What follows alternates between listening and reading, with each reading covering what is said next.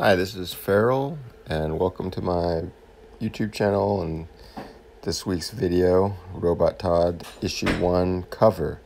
So I finished the whole issue, and this is the cover. These are the pencils, a couple different photos. The lighting was a little off, so that's why it has a kind of yellow patina to it all. And also, too, I've had this drawing sitting on my desk for years, literally years, like 3 years or something, where I started it. Anyway, the time finally came to ink and paint the dang thing. So there's the inks on just the back cover. I didn't do a lot of video taking this time just because it was taking me so long to do, and I just felt weird about just constantly having the camera on.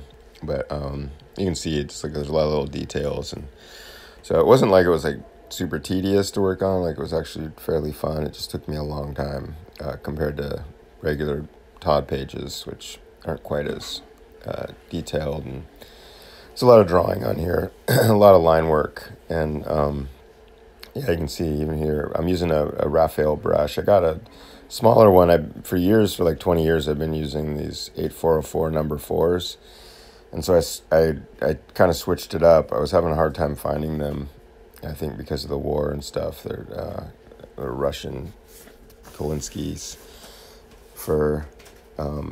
but I got a couple, and they're smaller sizes, like 2 and 3 rather than a 4, and it made it a little easier and more fun to have like a new brush that was smaller. But it ended up taking me like a long time to do. And then I don't know if that's just because it was a smaller brush, well, partly, and also mostly probably because of how much detail I had and how much line work. And so I tried to keep the line work, the ink work anyway, to just the two main characters and the stuff in the foreground. Well, that was the idea anyway. It was just to Fernfels on the left and Robot TOD on the right, to keep them inked, to ink them, and then to keep the background uninked. Color all the background and everything. But as you can see from this shot, that I actually ended up inking a lot of the stuff kind of floating around in the foreground. I kept the wizard ghost character pretty much just all paint because I wanted to have more of like an ethereal quality to it, and the background I tried to keep that pretty much sort of like hazy atmospheric perspective kind of thing going on. So yeah, I'm using the last bit of the pre-mixed blue, the intense blue that I had for the ghost, and I might have actually went a little darker than I intended, but overall I'm pretty happy with the finished result. There's a few things here and there that I'll mention once you kind of see a little bit more.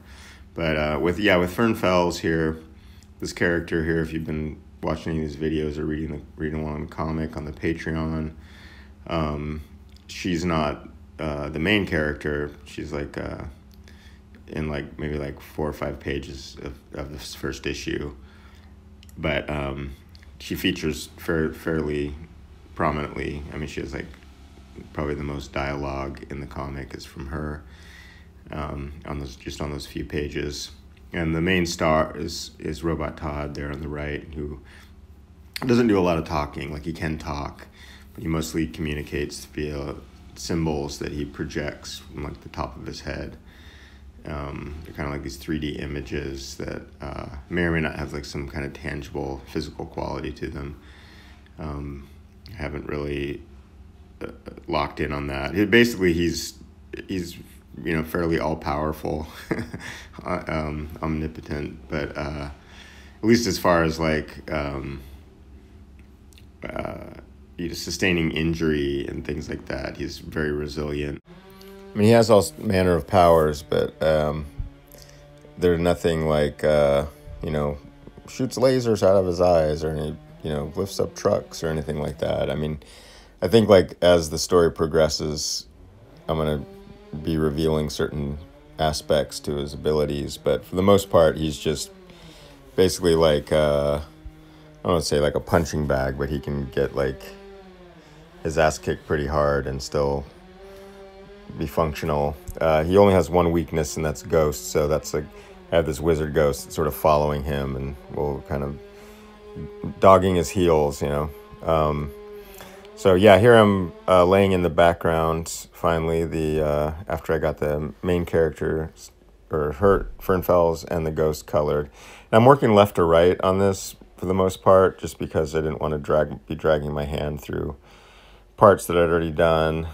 You know, just kind of creates a mess. So I decided to try to stick mostly working from left to right. So it seems a little antithetical, not antithetical, but counterintuitive. Is that the right phrase I'm looking for?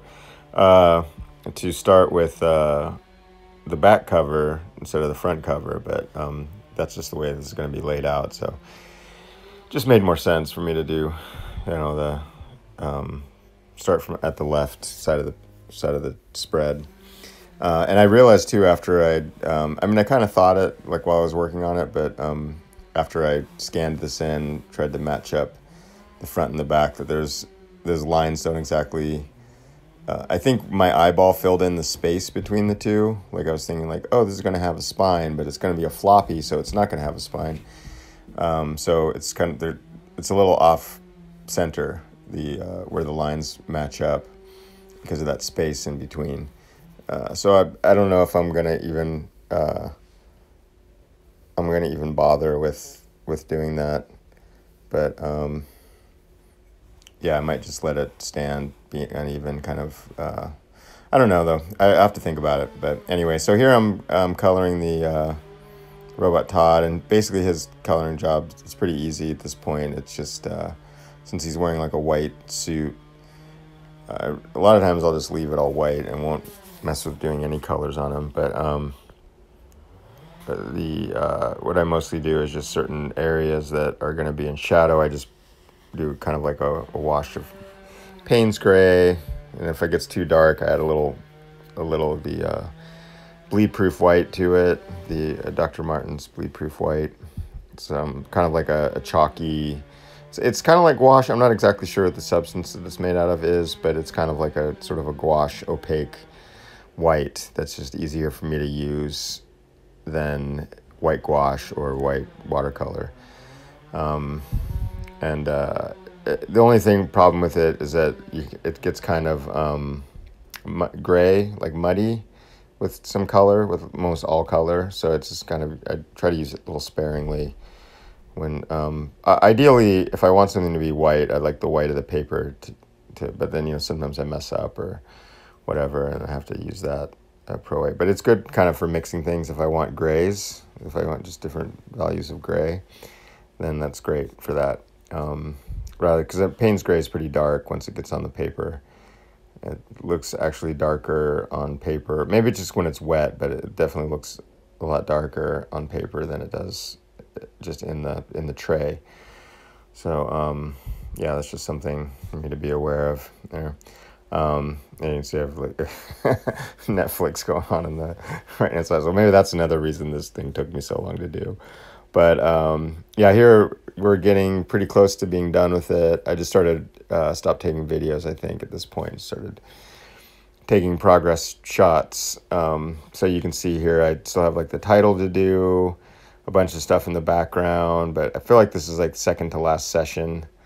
And I've been erasing through the whole process too. I don't know if you can see in any of the videos, but I'll go in and like clean up a lot of the pencils as I'm coloring. I mean, you have to wait for it to dry, otherwise it'll just rip up the paper. But once I'm done with the session. So this is what I was talking about here with the bird, the part that I wasn't super happy with. Like the blue bird there I feel like looks great when everything else behind it is kind of like lighter color or white. It really pops. But once I finished with the cover, that was the part that I'm like least happy with. Like looking at it now, it's just hanging above my desk. It kind of like sort of blends in a little bit more than I'd like it to. And here you can see just the way the different lighting affects the way it looks. Like you'll see at the end when here I decided to take you through my scanning process. That's my scanner. It's like a Epson Workforce. I'll put the number in the description if you want to care to look it up. But I lay it face down flat on the glass, and I put like a piece of foam core and a piece of matte like illustration board on top. I'm gonna have this iron weight that I found in my basement that I put on top of the scanner. And yeah, here you can see my Photoshop setup here. It's like 400 DPI, put that there, and then I have like a file folder that I put them all in. I've been saving these as JPEGs. I'm gonna have to go through and change. It's not that hard to do, but to save them all as TIFFs, like when I'm ready for print. But right now, just it's a little easier for me to save them all as JPEGs. And yeah, I saved this as like the robot Todd. I put it in the issue 1 folder, and saved it as the back cover. And yeah, JPEG. I don't think I have any other thing that I mess with. I keep it all like just whatever the basic settings. I don't mess with the levels, change anything. And really with Photoshop even, very little Photoshop. I might clean up a thing here or there, here or there. But for the most part, I try to just keep it as much close to the original as possible. And so there's the finish this week. If you want, check out my Patreon. I got a Patreon, only $2 a month, and you can help make this comic happen. And I really appreciate it, you watching this, and I'll see you in about a week. Thanks.